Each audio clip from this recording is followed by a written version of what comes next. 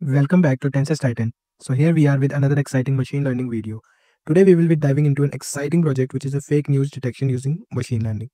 So let's uncover how to build a model that separates fact from fictions in news articles. So let's jump right into it. So let's see what's going to be the workflow for our project. So we will start by importing the news dataset, which will contain the fake and the true news.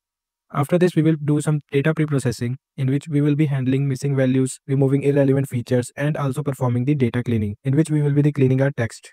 After data preprocessing, we will do the data analysis on our textual data. And after the data analysis, we will divide our data into the training and the testing set with the help of the train test split.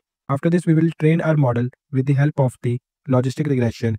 And after training our model, we will be evaluating it with the help of the matrices like classification report, where we will get all the matrices like accuracy, precision. After the evaluation of our model, we will deploy our model with the help of the Streamlit so that the other users can use it online. Now let's jump into the coding part.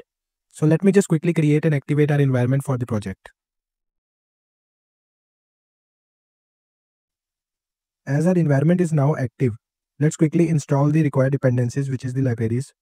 So pip install pandas, scikit-learn, streamlit, joblib, and press enter. So let's wait while it's installing these libraries into our virtual environment. Okay, so required dependencies are installed. Now let's close the terminal. Now let's create a file app.ipynb. We will be using the Jupyter Notebook for our coding. Now let me just quickly import the required dependencies for our project. So these are the dependencies which are required by our project. Now let's import the dataset. Our dataset is divided into two CSV files. One is for the fake news and the other is for the true news. So let's just quickly import both the files. Okay, so we have imported both the files.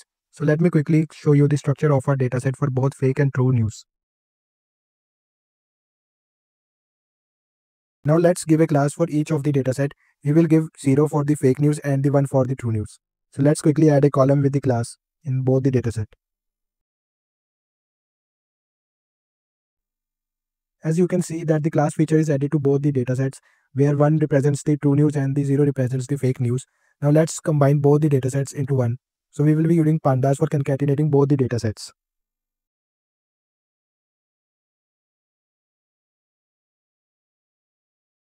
So this is the dataset after the concatenation. So now let's drop the some of the features which is not required by us in this project. So we will be dropping the column title, subject, and date from the dataset. We will be keeping only the text and the class column for this project. So as we concatenated the two datasets, let's just quickly reset the index. And after resetting the index, we will drop the index column from the dataset.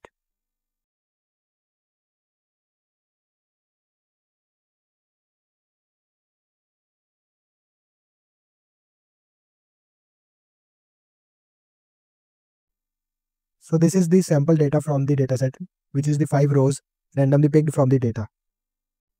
So now let's perform the text cleaning. So we will create a function, let's name it clean text. And here we will be pass our text which we want to clean. So let's first convert the entire text to lowerwords to ensure the uniformity in the text. After this, we will be remove any text which would be enclosed in the square brackets. So let's quickly write the regular expression for that. So after this, we will write regular expression to replace all the non-word characters, which could be anything like digit or underscores with a space. And after this, we will remove the URLs, which would be starting with the HTTP or HTTPS, and domain starting with www. After this, we will remove any HTML tags in the text. And after this, we will remove the punctuation marks by escaping and matching all characters in the strings.punctuations. And then we remove the new line characters. And finally, we will be removing words which contain digits. It can be like 1, 2, 3, ABC or ABC 12. So we will remove such kind of words from the data. And then we will return our text. Now let's apply this function to our text column in the dataset.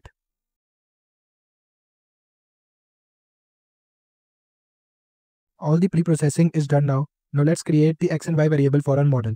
We will be passing the text column in the X variable and the class column in the Y variable. Now we will do the train test split by splitting the dataset into the training and the testing set.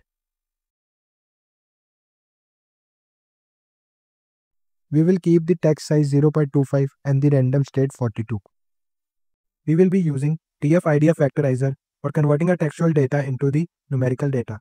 So let's create an object for our TF-IDF Vectorizer class. Now let's fit the X train into the vectorizer and then transform our X test as well.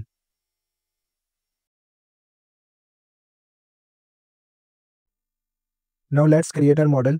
We will be using logistic regression for our project. So LR is equal to logistic regression. And let's fit the XV train and Y train into our logistic regression model. Now let's do the prediction with the help of the logistic regression model. Let's check the score of our model. We will pass XV test and the Y test. So this score of 0.98 is quite good. Now let's see the classification report for our model. We will pass the Y test and the predictions. So the classification report for our model is very good. It shows that our model is efficiently predicting the fake and the true news. So now let's save our model. We will also save the vectorizers for transforming the input from the users. So let's just quickly save both the variables.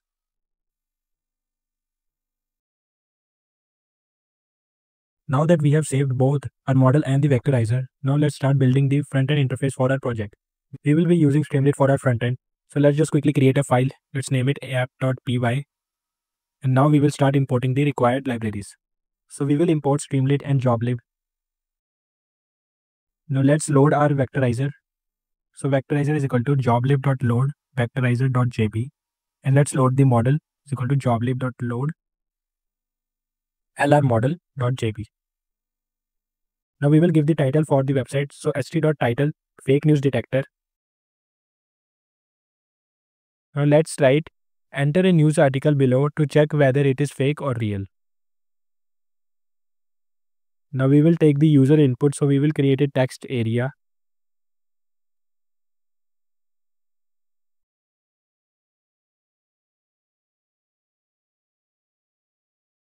And after that, let's create a button which will check whether the news is real or fake.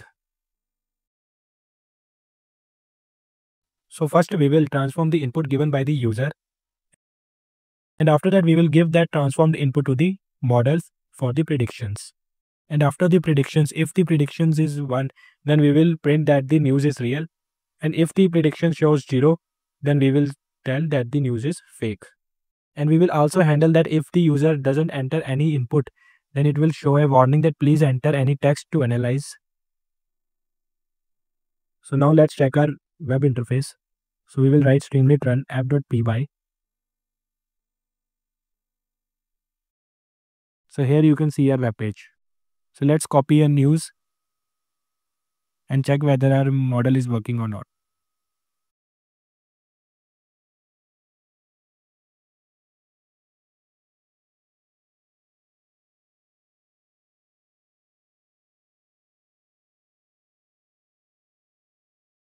So you can see our model is accurately predicting the fake news and the true news. So now let's deploy our project. So first we will create a requirement file for our project. So firstly we will activate the environment and here we will write pip phrase requirements.txt. So the requirement text file is created. In this there will be all the required dependencies for our project. So now I hope that you have a GitHub account. So let me just quickly create a repository in our GitHub account. Let's name it fake news detection and create a repository.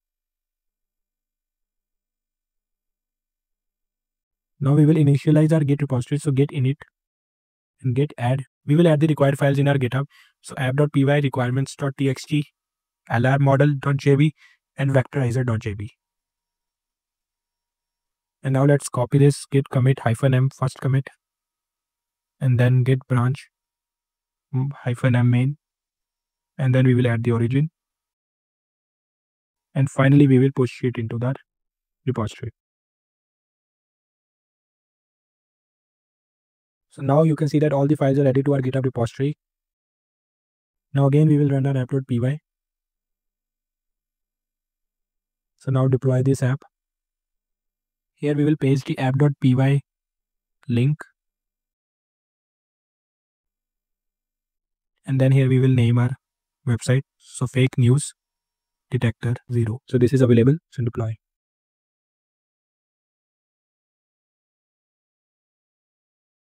So here you can see that our project is deployed on Streamlit. So let's check it. So our project is working fine. Let's check the true value. So our model is predicting accurately that the news is fake or true.